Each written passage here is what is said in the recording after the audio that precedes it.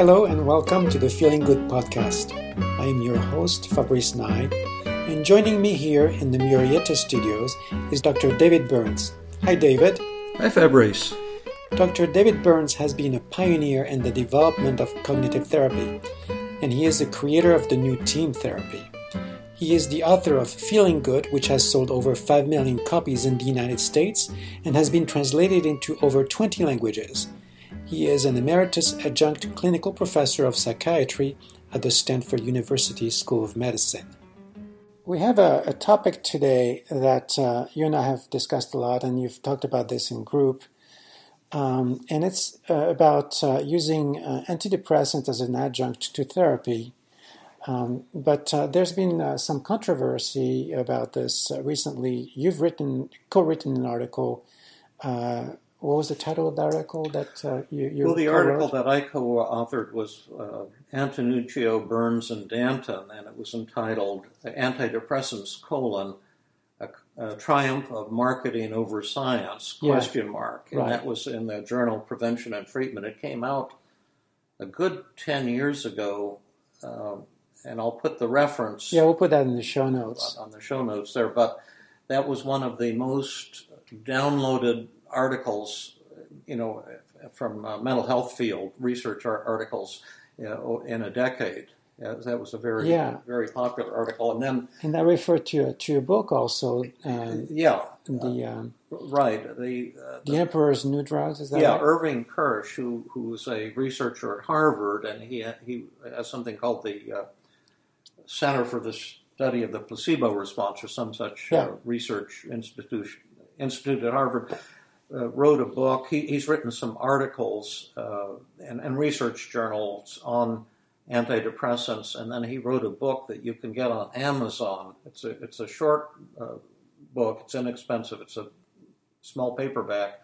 It's called The Emperor's New Drugs: Exploding the Antidepressant Myth. Yeah. And I get a lot of questions on these topics, so I thought it might be a good topic for our listeners. It's a very controversial. When I present this in my workshops, I present it as an optional luncheon lecture called Controversies in Biological Psychiatry, but people get pretty interested and pretty fired up. They do, yeah. Let me say that the information I share in this podcast, I won't be saying, here's the gospel truth, the answer one way or the other on these things.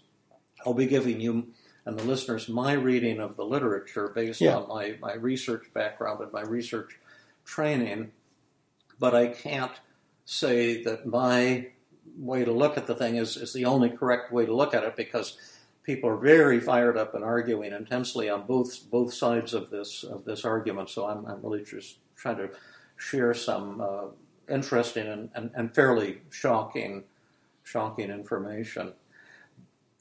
Before we start out, let me say that both research on depression and on antidepressants and research on psychotherapy as well is confounded and difficult to interpret because of something called the placebo effect.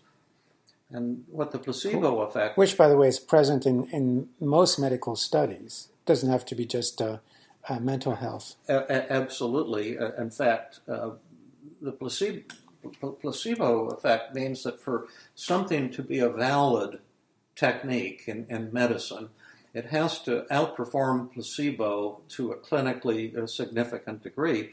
And maybe we can tell people who don't know what a placebo is. Yeah, well, a placebo could be anything. Like I saw one on TV. There was some controversial surgery for knee problems, and they divided the people into two groups. They both were going to receive surgical procedures, but one group received the actual surgical procedure, and the other they just cut in and then sewed the people back up. They didn't actually go into the joint and do this surgical procedure. I think it was on 60 Minutes or one of the top TV documentary programs, and the odd thing was that there was no difference in outcomes in the two groups, and quite a large percentage of people in both groups just swore that this operation helped them tremendously. They showed a fellow who couldn't even walk, And after the operation, he was, running and hiking and, doing tremendous things. And he was actually in the placebo group. He didn't get the actual surgery. And the placebo effect just means that if you really believe that something's going to help you, there's a good chance it will, even if it's an inert chemical. And so when they test antidepressants, they would take a group of people, say 60 patients with moderate to severe depression, and put them into two groups. Yeah.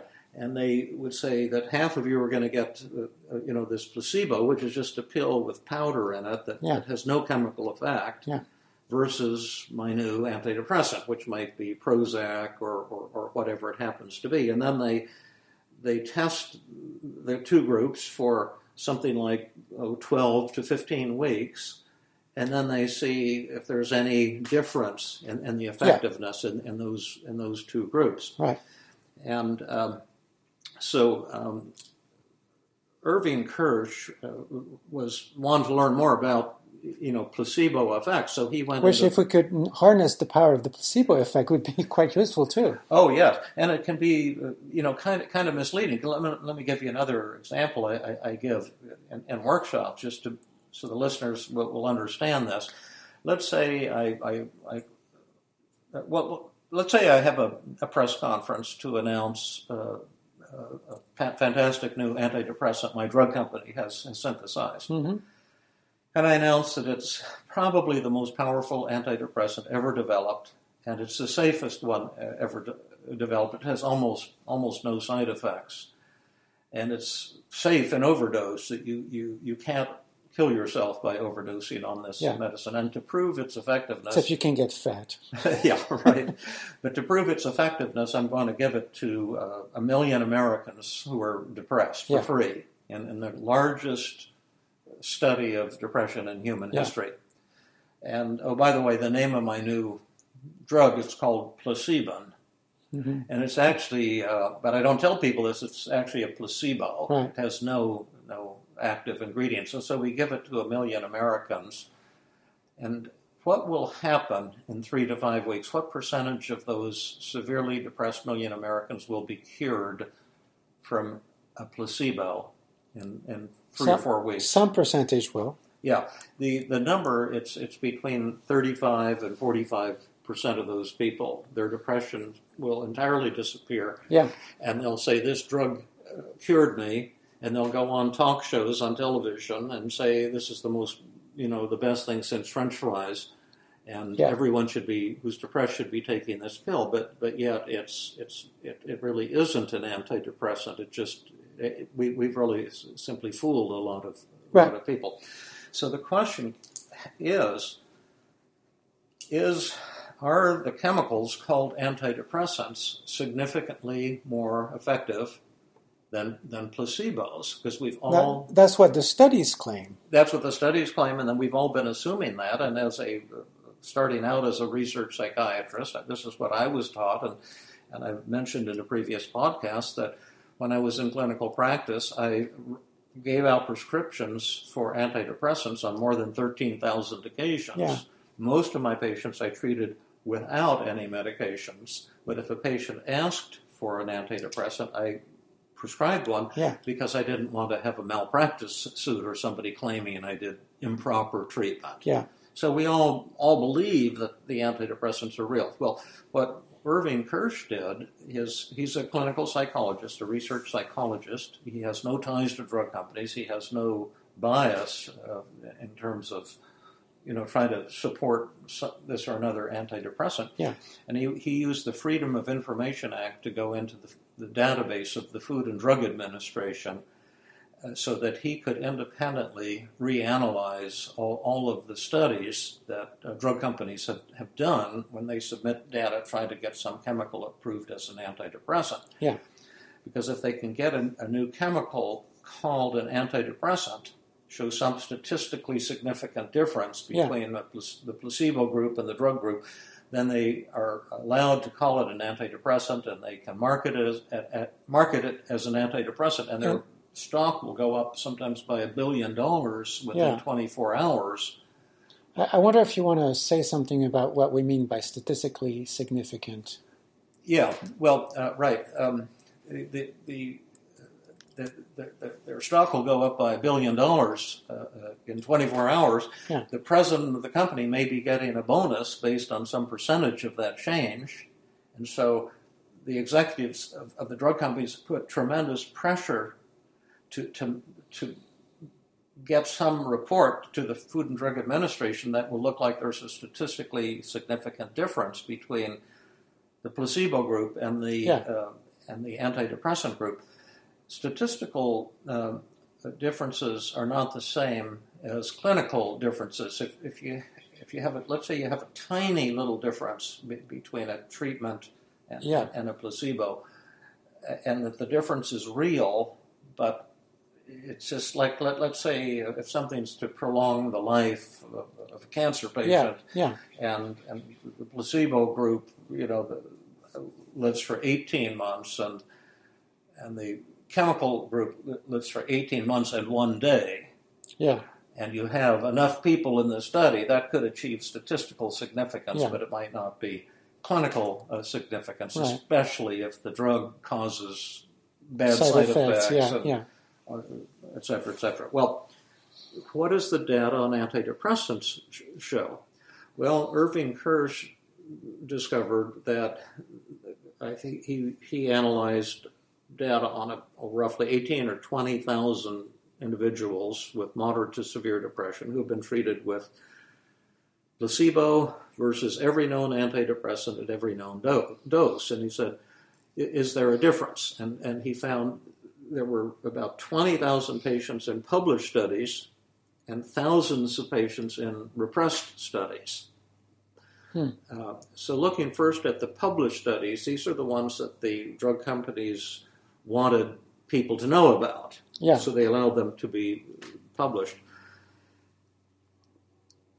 The patients in these groups, they use something called the Hamilton Depression rating scale for depression. The higher the score, the more the depression, and typically they'll have an average of 25 in these studies. Okay. I think that test goes to 50 or 70 or something, but a 25 is a moderate depression. Yeah. And to recover, we'd want that score to go from 25 to 0. He discovered that patients who get placebos get an 8.5 point reduction on average. Mm-hmm. Let's say the 8,000 patients who happen to be in the placebo group. 8.5 point reduction. These are the published studies, and the patients in the antidepressant groups got an average of 10-point reduction. Okay, so 1.5 points of difference. Yes, and what he argued is three things, concluding from that. Number one, you shouldn't treat depressed patients with antidepressants or placebos because they're both rather ineffective. You need a 25-point drop. You're only getting an 8.5 to 10-point drop after 12 to 16 weeks. Although some people may say, hey, I'll take whatever I can get. Yeah, absolutely, and if that 1.5 point difference was real, that it might or might not be worth something. I have use 50 techniques that I train my students in treating depression, and we're generally looking for like a 50%, 25 to 50% reduction in an hour.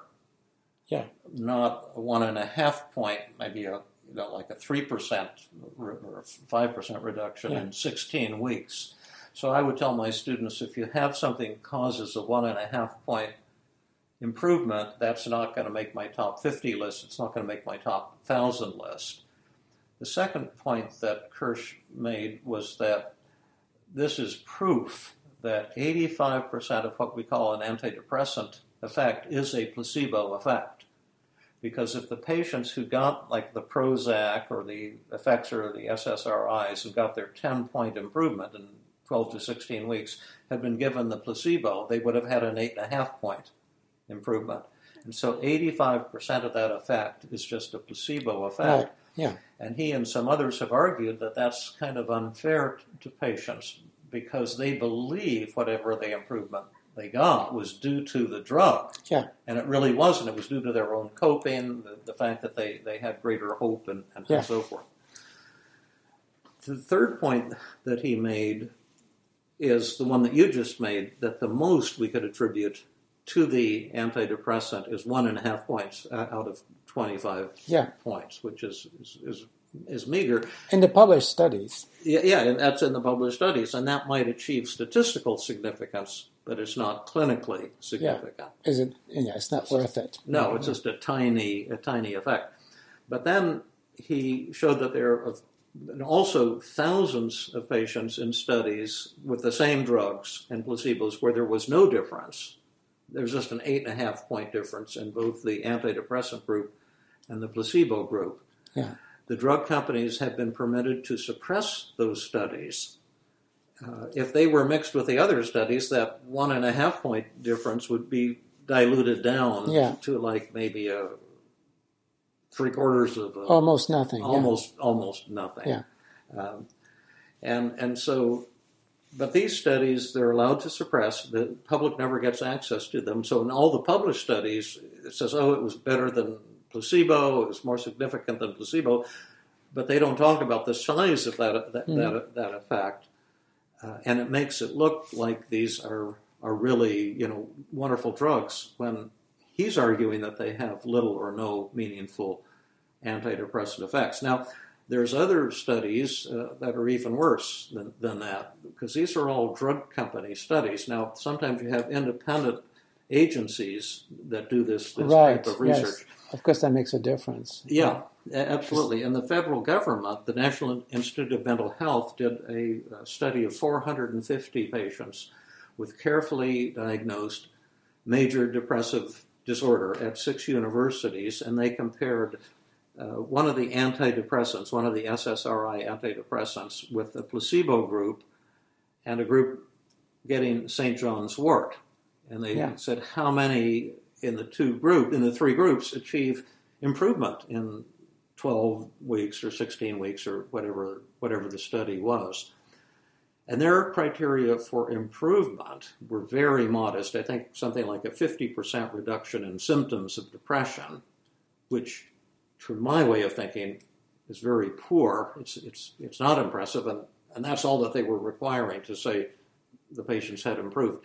Well, in that study, the most improved group were the patients who got placebo. I think something like 33% of them achieved the criteria for improvement, which is similar to the number I mentioned at the start of the podcast. The group that got St. John's wort, which was a health food supplement, and the group that got the SSRI antidepressant were like 24 or 25% of them achieved the criteria for improvement. And so in that study... I wonder why there was a difference like this. I don't know if that difference achieved statistical significance or not. Okay. I'd have to go back and check that out. But the point was there was no difference between St. John's wort and the SSRI antidepressant. They weren't even as good as the placebo. Yeah. So the data for antidepressants doing something that a placebo can't do is according to Kirsch and a number of other investigators, very, very questionable. And in some countries like England, they're starting to make these drugs illegal to prescribe to certain groups. Like the data is very strong in teenagers and children that these drugs have few or no antidepressant properties. And so one by one they've been declared illegal in England. I don't know what the situation is now. The last time I checked was a couple of years ago, but I think the only one that was still legal for adolescents was Prozac, and all the others had been, you can't prescribe it. Now, the situation is even worse than what I've said, because other investigators, let's see, I'm trying to think of his name. I'll put another reference with the podcast. David, somebody, I can remember his name, but he went into the Freedom of Information Act, used that Freedom of Information Act to get all the data in the Food and Drug Administration and asked a different question. And he asked the question, if you give a depressed patient a placebo, and you tell them it's an antidepressant, and what is the likelihood that that patient will commit suicide during this study or become dangerously suicidal? And the answer to that was 0.5%. One patient out of 200 in these drug studies who gets placebo will either commit suicide or become very actively suicidal at some point during the study. And so you think, well, gosh, we don't want to give placebos to people with depression, or they'll commit suicide, a lot of them. Yeah. And then the question is, suppose they got antidepressants. Then what does that do to the likelihood of becoming suicidal or committing suicide? And in one of the studies, he compared the placebo groups to those who got all the new costly antidepressants, Effexor, the SSRIs, all the newer antidepressants, and the answer there was that 1.5% of those patients became actively suicidal or committed suicide. And that was statistically significant. Oh yes, it's massive, and it's widely accepted now that the chemicals called antidepressants cause a doubling to tripling of the likelihood of a patient committing suicide. And so these investigators have argued that because the drugs have few or no meaningful antidepressant effects, when you look at all the data, and because they cause people to become more suicidal, they should not be prescribed for people with depression. And others have said, and since they have no other valid applications, they shouldn't be prescribed probably for anything. So that's the basic story. The truth, though, is even more severe than that, because Antonuccio and Danton and I were asked by this journal, Prevention and Treatment, to review Kirsch's studies and say, just from a scientific point of view, and say, Kirsch, is this a valid study that he's done, that these people are doing? Are these true findings, or is there some bias going on? Could this really be the case? Yeah. And we concluded in our article that they were well done, properly done scientific studies, and we also pointed about 8 flaws in the strategies the drug companies use to test antidepressant strategies, which appear designed to make it look like it's favoring these chemicals over the placebos. Errors in the research strategies. For example, one would be giving them the opportunity to suppress findings that don't come out right, so to speak. Another flaw is the use of inactive placebos. Another is called the placebo washout period. Another is the don't ask, don't tell policy of side effect reporting. Another is the use of ordinary least squares rather than structural equation modeling techniques to analyze longitudinal data where you have differential dropouts rates between the active group and the placebo group. So different methodological flaws, issues. But the drug company, and these are all easy to correct, these flaws, but the drug companies don't seem to want to do that because their goal is marketing, and they've got a good thing going. And so, in conclusion, I would say if listeners are interested, I'm not telling anyone stop your antidepressants or do this or do that. I'm just saying, from my reading of literature, and I'll probably get a lot of angry responses to this, but just doing my scientific best, I don't see convincing evidence that the chemicals called antidepressants are better than placebos. And my own clinical experience would back that up at all. I did not see a lot of recoveries from patients I prescribed antidepressants to. I saw a lot of change from the psychotherapy techniques. I would also say, though, that this is a problem in psychotherapy as well as in psychopharmacology, because I think many of the treatments that are being promoted by the gurus who create them as being some new treatment. We have all these schools of therapy competing with each other: CBT and ACT and EMDR and DBT, DBT and rational emotive, REBT, and all of these. I think if you look at their effectiveness in the treatment of depression, it's what they say is, oh well, we're as good as antidepressants, so we're good. But to my way of thinking, that's condemnation through faint praise, because if you say your psychotherapy is only as good as an antidepressant, you're really saying it's only as good as placebo. Yeah. And that's really then why I have developed team therapy, which is a data-driven therapy, so therapists can see for the first time at the beginning and end of every single therapy session what impact did you make in this in the therapy. Yeah. And I believe that the therapies in the future will be data-driven, and we'll find psychotherapy techniques that are hundreds of times more powerful than the chemicals called antidepressants. Yeah. In fact, I believe that these techniques have already been created and already exist, because that's what many of us are seeing using some of the new techniques and measuring things at the start and end of sessions. But the information is shocking. I think it's something people need to think about. You can do your own reading on it and find a lot of research articles and people expressing opinions one way or the other. I would finish by saying it's not only a problem in psychiatry, but in all of medicine and surgery, because we had a fellow, I'm trying to think of his name, he was featured on the cover of the Stanford magazine about 3 or 4 years ago.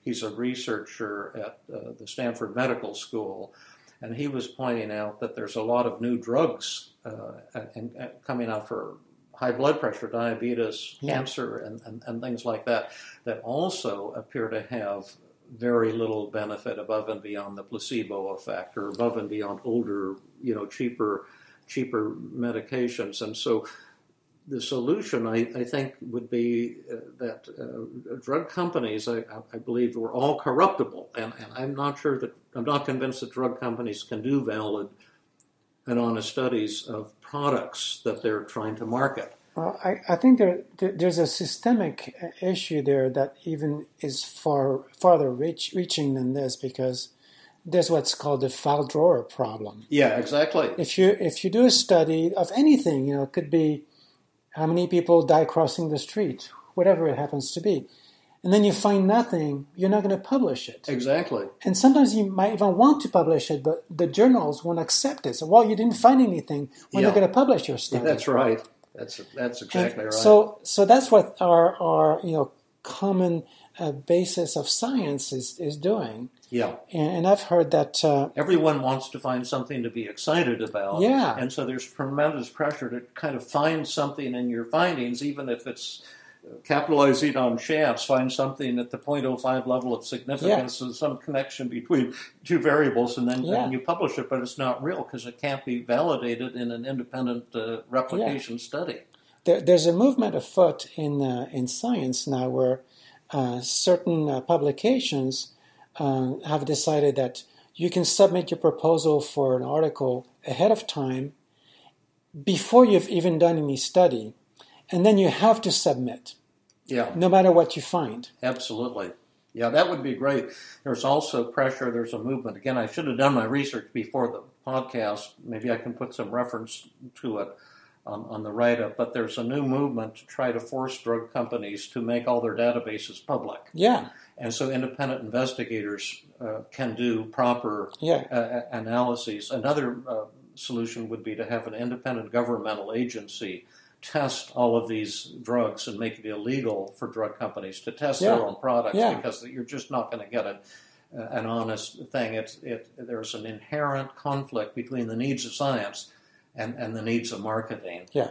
And that's kind of the bottom line of this podcast. So on this pessimistic note, I hope that there's some good news there, and at least part of this good news is what you're saying about the team model. And I don't want to toot our horn too much here, but I think that the fact that what you're doing is data driven and on a constant basis, because being one of those practitioners myself, I know that I get a tremendous amount of information from asking my clients how they're doing and how they're progressing in their therapy.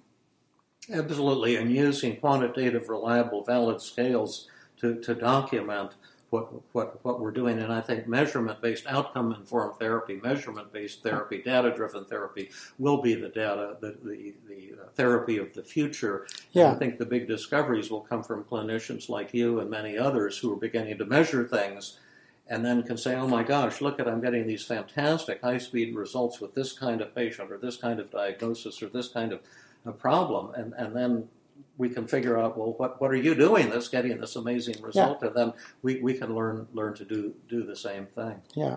So, well, thank you for bringing this up to us. That was. Well, I hope this isn't the end of my career, the end of our podcast series, because a lot of people don't like hearing this. I know. I'm it's rather controversial. Yeah. Reluctant to bring it up because I don't want to hurt people's feelings, and if someone's getting a placebo effect, then maybe that's okay if they think your drug is working for you. If it's all in your mind, at least but it's still real. And it is real. Absolutely. I have a number of clients who will say to me, I've been taking this or that, and it's been very helpful. And I say, great, more power to you. Keep taking it. Absolutely.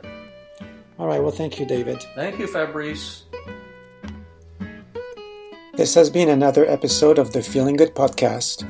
For more information, visit Dr. Burns' website at feelinggood.com, where you will find the show notes for this podcast under the blog page, and where you can leave your comments and questions.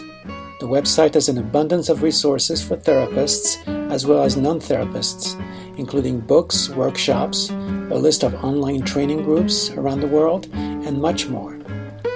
Theme music is Gypsy Jazz in Paris, 1935, composed and performed by Brett Van Donsel.